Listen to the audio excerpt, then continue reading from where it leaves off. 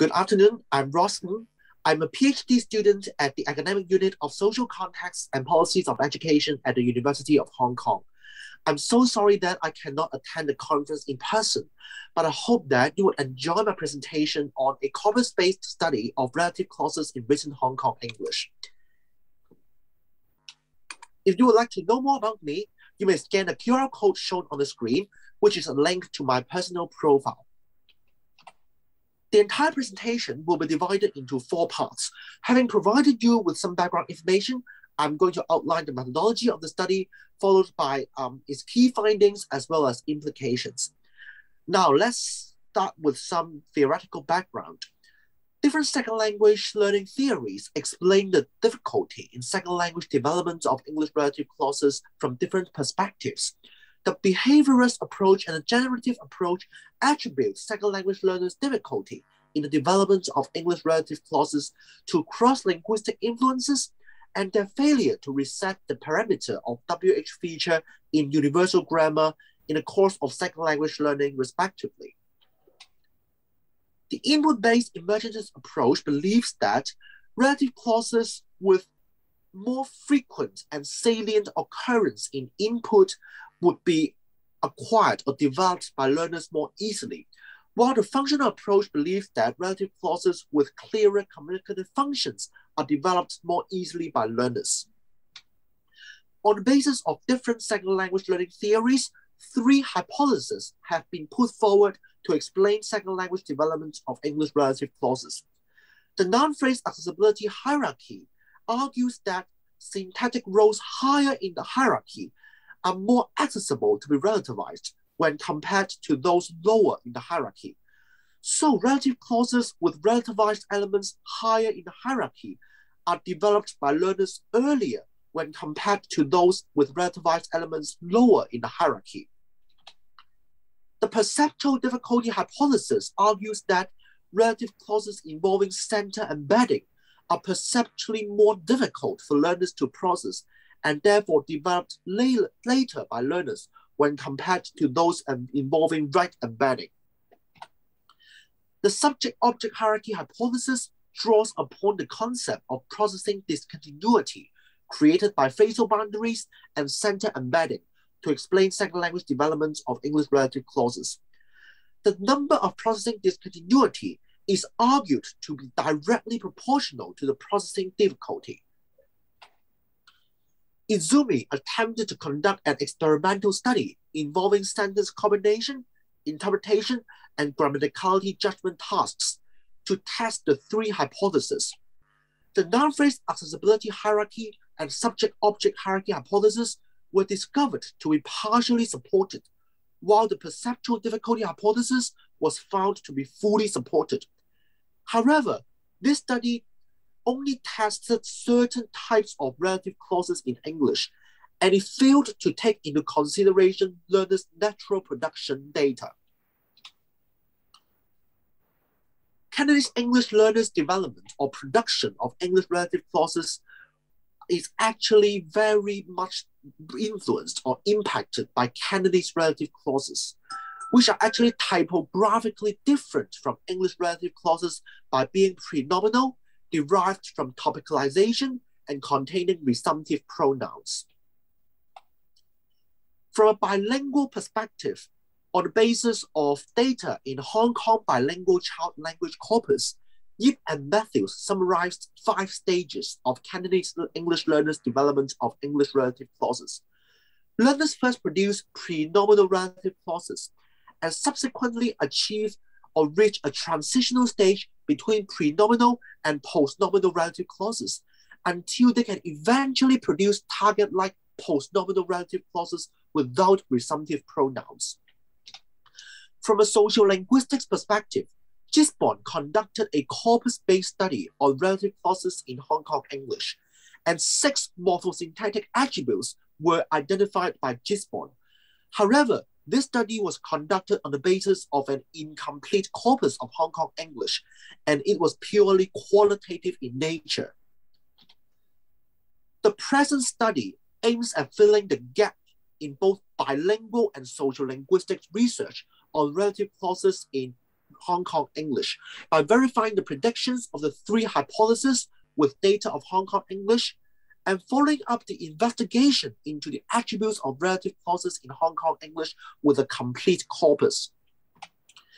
In particular, there are two major research questions which are related to the bilingual aspect and the sociolinguistic aspect respectively. Data were collected from the written part of the Hong Kong and Great Britain components of the International Corpus of English, which is described as an unparalleled resource for comparative studies of different varieties of the English language. In the study, WH relatives and Z relatives were identified by means of concordant search for relative words and the subordinated that in the corpus. After coding and frequency count, the frequencies of occurrence of different types of relative clauses in Hong Kong English were compared to one another, followed by a comparison of frequencies of occurrence of different types of relative clauses in Hong Kong English and British English. Finally, features of non-standard relative clauses in Hong Kong English and British English were identified for a qualitative comparison between the relative clauses in the two varieties.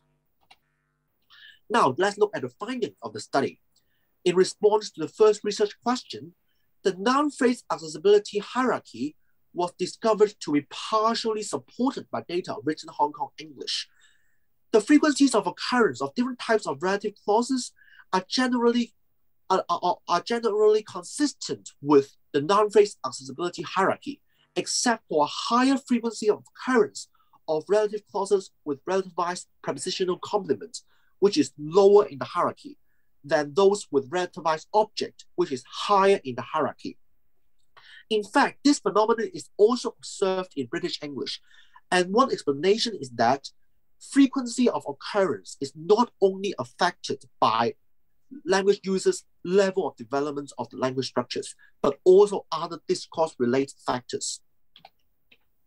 The perceptual difficulty hypothesis was found to be fully supported by data of Hong Kong English, with a higher frequency of occurrence of relative clauses involving right embedding.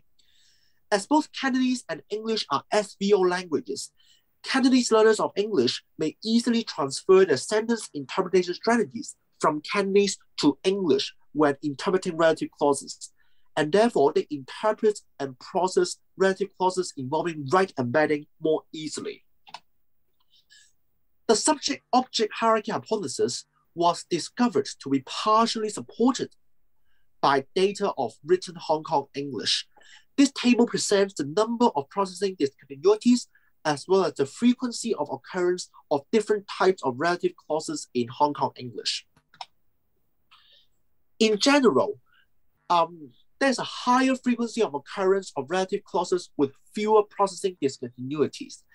And it also appeared that processing discontinuity created by phrasal boundary created more processing difficulty to learners when compared to processing discontinuity created by center embedding, in the sense that a type of relative clause with a certain number of processing discontinuity created by phrasal boundaries occurred less frequently than another type of relative clause with the same number of processing discontinuity created by center embedding.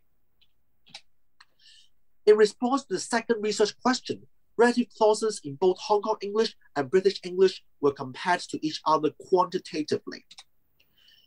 It was discovered that relative clauses occurred more frequently in British English than in Hong Kong English, which could be related to language users' higher level of language development of relative clauses. More specifically, relative clauses with relativized prepositional complements were found to occur more frequently in British English than in Hong Kong English, which could be related to Cantonese learners of English possessing more difficulty in mastering the usage of prepositions. And therefore, they may tend to avoid the usage of relative clauses with relativized prepositional complements. In contrast, relative clauses with subjects as antecedents were discovered to occur more frequently in Hong Kong English than in British English. In fact, this structure is commonly observed in English language textbooks in Hong Kong, So more frequent input may actually result in more frequent use of the structure in language production. Finally, relative clauses with relativized subject complements were totally absent in Hong Kong English. And this is a rather complex structure syntactically, and so learners may not master the structure. Relative clauses in Hong Kong English and British English were also compared qualitatively. The method of comparison was the identification of relative clauses whose syntactic structures deviated from the grammatical descriptions in descriptive grammar. And the features of non-standard relative clauses were put into three categories. The first category includes language features of non-standard relative clauses observed only in Hong Kong English. It contains four features, including missing prepositions in complex relative phrases, which could be related to learners' difficulty in mastering the usage of prepositions, missing main verbs in relative clauses, which could be related to learners' confusion between relative clauses and post-positive adjective phrases, participial clauses with relative markers, which could be related to learners' confusion between relative clauses and participial clauses, and missing subjects in relative clauses, which could be related to Cantonese as a pro-drop language. The second category contains features of non-standard relative clauses more common in Hong Kong English than in British English. There are four features in this category, including the misuse of that relatives as supplementary relative clauses, subject-operator disagreement, which is universally observed in different language structures produced by Cantonese learners of English, resumptive pronouns, which could likely be related to cross-linguistic influence, and redundant prepositions in relative phrases, which is another feature related to the use of prepositions. The third category involves features of non-standard relative clauses equally common in Hong Kong English and British English. There are 7 features in this category, including unclear distinction between integrated and supplementary relative clauses, especially related to the use of punctuation marks, use of where or when with abstract antecedents, which is related to the peripheral conceptualization of time and space, misplacement of relative clauses at the end of the sentence instead of immediately following the antecedent, misuse of relative words, which is related to the semantics, use of relative clauses in inappropriate contexts, expressing communicative functions other than restricting denotation or providing extra information, misuse of prepositions in complex relative phrases, and use of relative clauses as independent clauses instead of subordinate clauses. In conclusion, from a bilingual perspective, the perceptual difficulty hypothesis was partially supported by data of written Hong Kong English, while the noun-phrase accessibility hierarchy and subject-object hierarchy hypothesis were partially supported. The perceptual difficulty hypothesis was fully supported. From a social linguistic perspective, both quantitative and qualitative differences were found between relative clauses in Hong Kong English and British English. So what are the pedagogical implications? As the perceptual difficulty hypothesis is fully supported by data of Hong Kong English, it could actually inform the instructional order of relative clauses in Hong Kong.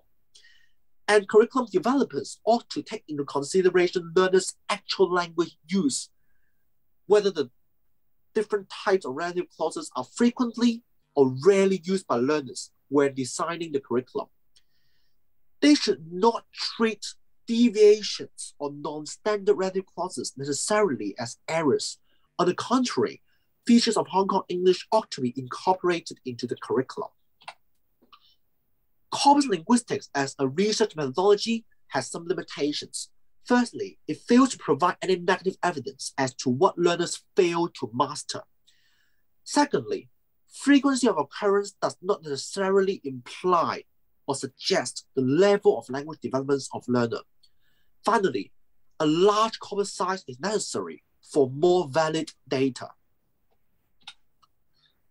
It is a pity that I cannot take any questions in person, but if you have any questions regarding my presentation, you may feel free to email me, and I would be welcome and I would be glad to receive or take any of your questions.